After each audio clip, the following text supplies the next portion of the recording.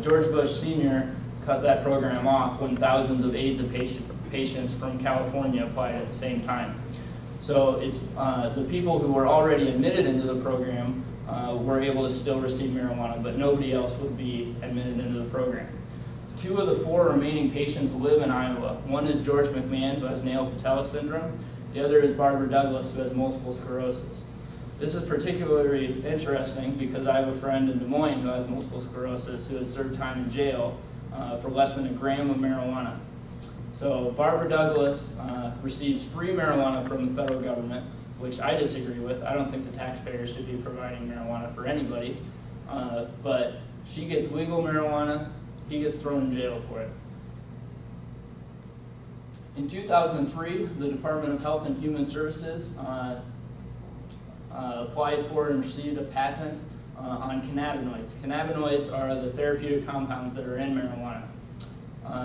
They said that it's helpful for autoimmune disorders, stroke, trauma, Parkinson's, Alzheimer's, and HIV dementia.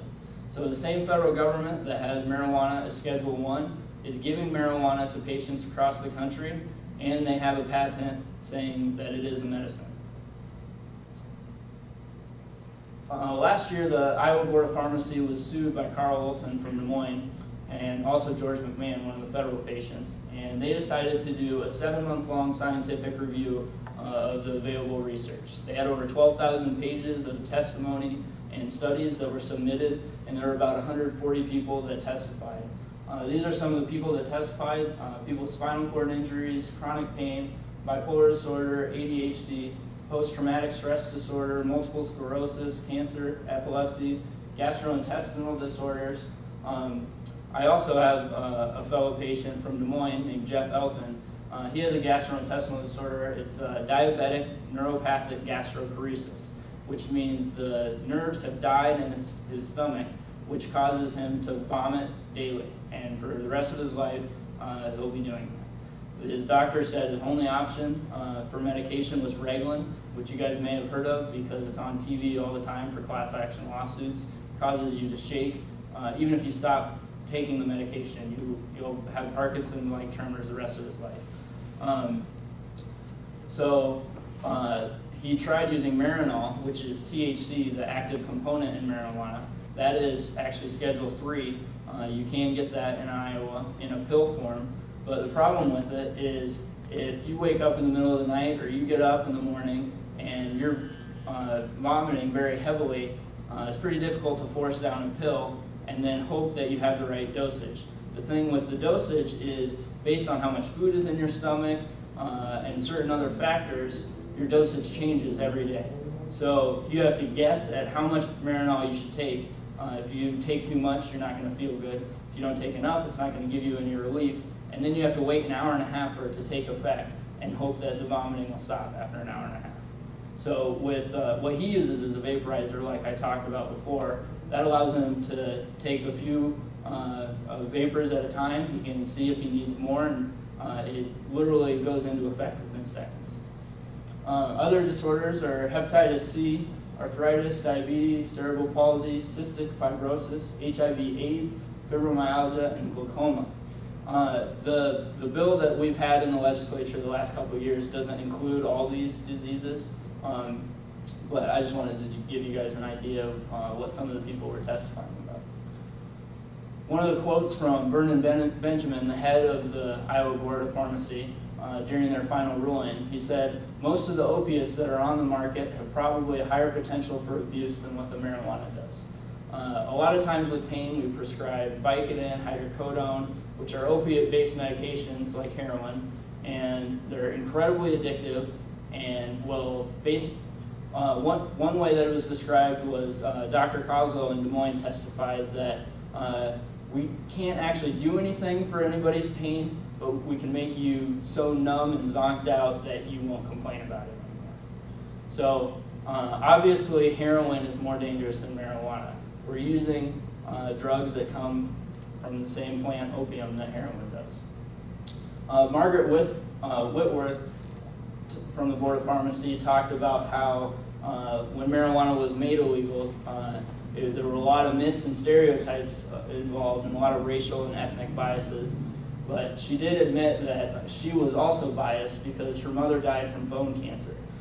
She quit morphine cold turkey because she didn't want to be addicted to such a horrible painkiller in the last days of her life. And she did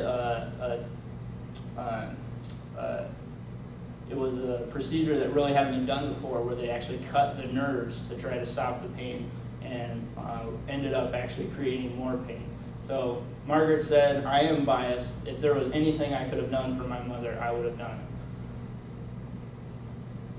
So after the 7-month review, the Iowa Board of Pharmacy recommended that the legislature reclassify marijuana from Schedule 1 into Schedule 2, and they said that they were going to provide a document that explains their reasons or thinking. However, they are now saying they're not going to provide that document. They also asked the legislature to form a task force or study committee to recommend how to implement a medical marijuana program in Iowa. It'd be composed of people from things like the Board of Pharmacy, Board of Medicine, nursing, patients, law enforcement, the Attorney General's office, substance abuse treatment. They wanted to, instead of just having the Board of Pharmacy make the decision, they wanted people from all walks of life to have input, which I think is a really good idea. Kevin McCarthy, the House Majority Leader, just said that they're not going to do the task force because of the law from 1979. In 1979, Iowa put marijuana in both Schedule 1 and Schedule 2, which conflicts with each other because one says except in medical use and the other says no except in medical use. But what they said is that it's in Schedule 2 pursuant to the rules of the Board of Pharmacy. The board was paid $247,000 to establish these rules, but nobody has any idea what they did with that money. During the final ruling, Terry Wachowski from the, she's not actually a member on the board, she's a staff member, but she said the legislature at the time that this code change was made determined that it was the Board of Pharmacy that should adopt those rules. The board has the authority to adopt rules under which medical marijuana can be used for medical use. So the board is now saying they don't have that power, that the legislature needs to do it. Clearly, during their ruling, they said that they did have the power. So it's kind of being tossed back and forth. Personally, I think that we should do a committee of people from all walks of life, but there's no reason that the Board of Pharmacy should not be able to lead that. They can invite people in, and actually they have a rulemaking procedure that includes asking for input from the public, and then that will go to a legislative committee for final review. There are 14 states that allow medical marijuana right now, and also Washington, D.C. New Jersey was the last state to do so, and Michigan before that. Michigan had a ballot initiative where the public voted on it. We don't have ballot initiatives in Iowa, so we don't have that option, but it passed with 63% of the vote, and it passed in every county or district in Michigan. There have been a lot of polls around this area. There was a national poll this year by ABC that said 81% of the public supports medical marijuana. Illinois at 68%, Wisconsin 76%, Minnesota 64%, North Dakota 63%, and Nebraska 64%. This last year, the Iowa poll found that we have 64% support here in Iowa. Some supportive organizations are the Older Iowans Legislature, the Iowa Civil Liberties Union, the Iowa Board of Pharmacy, and the Iowa Pharmacy Association. Some of the large national organizations are the American Academy of HIV Medicine, the American College of Physicians, the American Nurses Association, the American Public Health Association, the Leukemia and Lymphoma Society, and obviously there's a lot more other ones, but those are kind of the big ones. So basically what it comes down to for me is most people consider this a liberal issue, but I'm a conservative Republican. I really do believe this is a conservative issue. It's about keeping the government out of the doctor-patient relationship. If a doctor is willing to put his license on the line with a patient saying that the benefits outweigh the costs, I don't see how the government can stand in the way of that. It's a perfect example of how bureaucracy can slow down process, and how something that clearly has medical value has been kept away from citizens in Iowa based on the inaction of the board.